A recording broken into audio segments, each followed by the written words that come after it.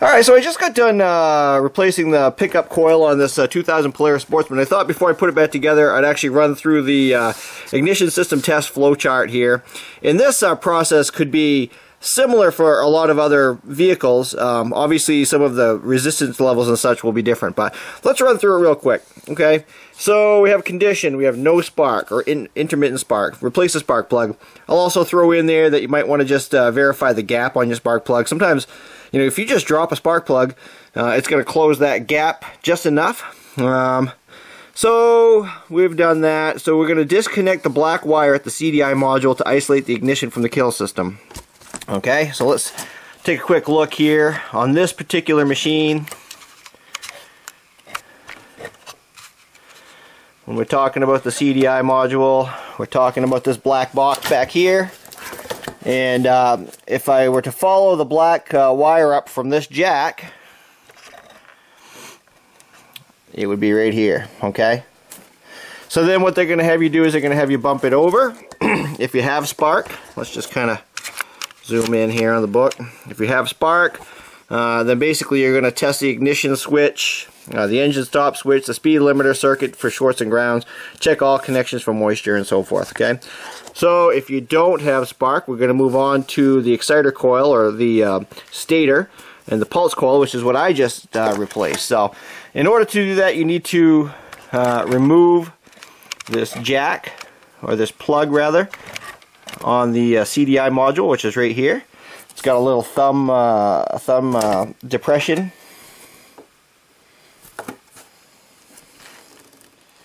Okay, so for this next test, we need to take a quick look at the wiring diagram, because it actually gives you the wire colors and the resistance. Okay, so we're going to test the pulse coil or the trigger coil first.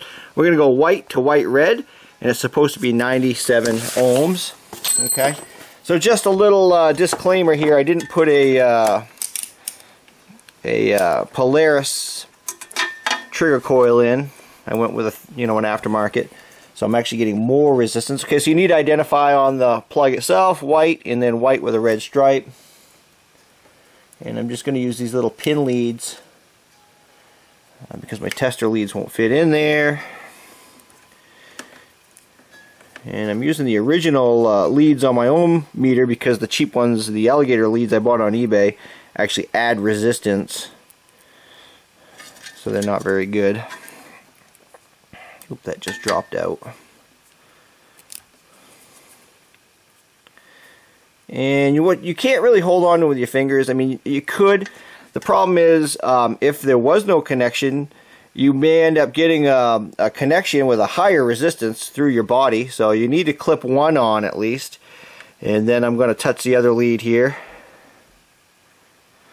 Okay, so we're at 129.5. Oh. And we're supposed to be at 97 ohms, but again, I'm assuming that's because I went with a, an aftermarket. So what I did, let's real quick. Oh, we do need to test white to ground also. So you need to identify just the white wire here. Okay, and you shouldn't get a connection on that. This is the other part of the test to see if you're grounding out somewhere. Okay, so then you take your other lead, you find a known good ground, something not painted and probably not covered with mud.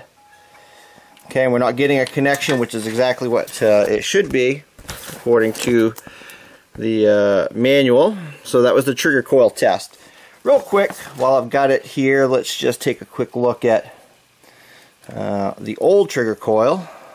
And if you've watched the video, you've already seen this, but you can see it was actually hitting the stator, which is bad.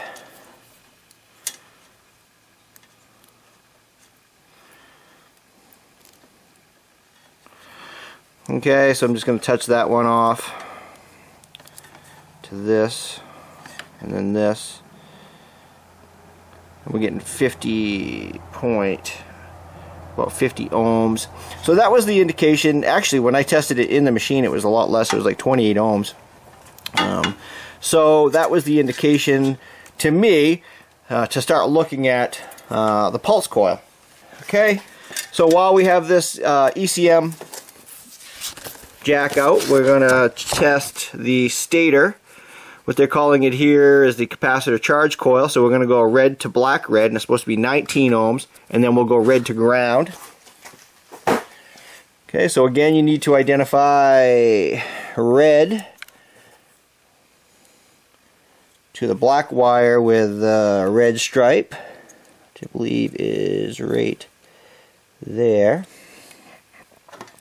And again, you want to, you don't want to hold these on with your fingers, and you don't want them resting on metal either, obviously, but that could throw a wrench into your results.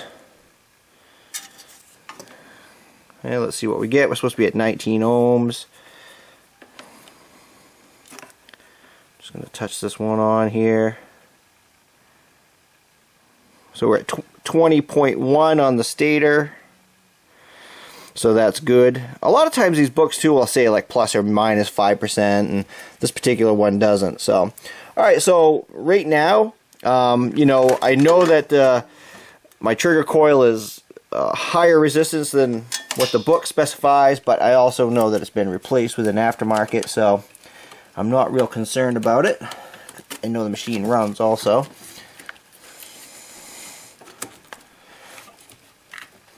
Okay. Alright, so that was this block here. We just tested the stator and the trigger coil. So now we're going to move on here and we're going to check the coil ground. Okay, so basically it should be the ground in which the ignition coil is mounted on should be 0 to 0.2 ohms. So it basically should be a good ground. So we're testing the ignition coil for a known good ground. And the ignition coil on this machine is right here, okay, and it actually grounds with the two bolts that mount it, and they're having you test it to the engine because we want to make sure we have a good ground. We could have a bad ground somewhere. It may not be the mount here, it may be a bad ground between the engine and the frame or something like that. So alright, let's see if we can get this in the shot here. I'm going to take the top bolt here, try to clip it on. Now I'll just hold it. Okay, I'm going to just press it tightly against the mounting bolt, and I'm going to come over here to a clean spot on the engine, and I'm at 0.3. It's supposed to be 0 to 0.2. There's 0.2 right there. So it looks like we're good. So we do have a good ground on our coil. Okay, so that basically eliminates the possibility of a bad ground on the coil. Now we're going to actually test the coil itself. Okay, so they have a primary and a secondary, and I'll show you what that is here real quick. If we remove this blue and white wire, it's right here on the coil itself. Okay, so this spade that comes down off of here, we're going to test a lead to it, and then we're going to test a lead to the bolt that mounts it. Back it out here so you can see the resistance. Okay, so I'm testing that spade, and I've got 0.6. It's supposed to be 0.3 to 0.5, so I'm a little off there. Okay, oh, 0.5 right there, just hit it. Okay, so I've got another coil too, I'll show you. I think that either my tester is off or their specs are off just by a hair, because the other known good coil test out basically the same. Okay, so that is the primary side of the coil test. Okay, so the secondary, I'm going to have to remove the spark plug boot, and I'll do that next. Okay, so for this next one, I've got the lead clamped onto that spade there. Okay, so what we need to test here, let's see. Okay, with the cap installed, we're basically talking about 11.3 thousand ohms. Okay, with the cap removed, we're at approximately 6,300 ohms. And if you look over on the diagram itself, it kind of gives you both as well. So the way they're coming up with that is 6300 without the cap, and then the cap itself is 5000 ohms. Okay, so I've got the one tester tested on the spade here. Okay, let's see here if we can see. I've got my magneto cover, my footwell all back together from the previous job. Let's see if we can get this in here.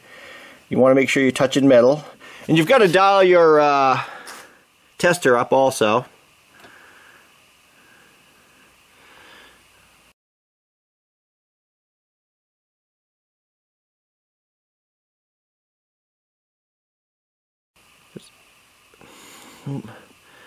Hard time reaching it. Okay, so we are at 11.1. It's supposed to be 11.3. Again, we're talking about thousands. Okay, so we're within range. I'm pretty sure there's a tolerance there. Okay, let's just remove the cap real quick, and I'll show you. We'll just test the coil itself without the cap. Okay, so this basically pulls right off or winds off. Now you want to be careful with these. This is something I didn't know until a year or so ago, is this actually has a resistor in it. Hence the reason you've got 5000 ohms of resistance on it. And we'll just test the coil itself, and I should have the other still clamped on. And we're right at 6000 ohms. It's supposed to be 6.3 thousand or 6300, so I'm a little low on that resistance. Okay, but what I can do is I'll show you a known good coil here when we're done. But let's just test the cap real quick. Alright, so let's test the cap. It should be at 5000 ohms, so we don't need to mess with the settings on the tester here. You need to make sure you're hitting metal in there.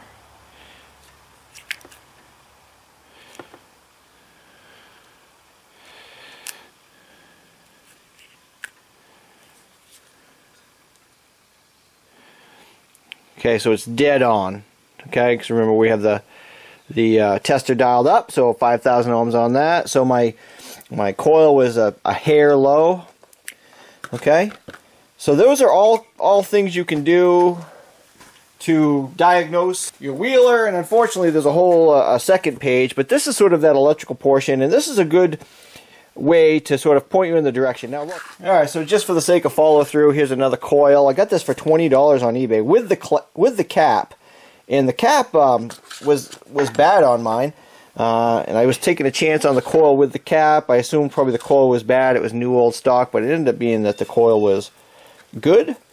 So I've got a good coil spare with a bad cap. So let's see where we're at here. I'm right at 6 with this coil also.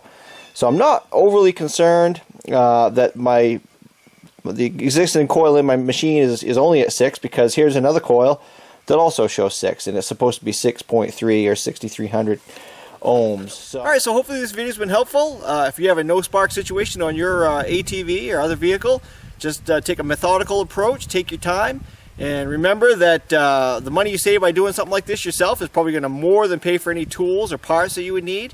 So have fun. If you like this video, please give me a thumbs up, leave comments, and if you want to see more of this type of thing, please hit that subscribe button. Thanks for watching.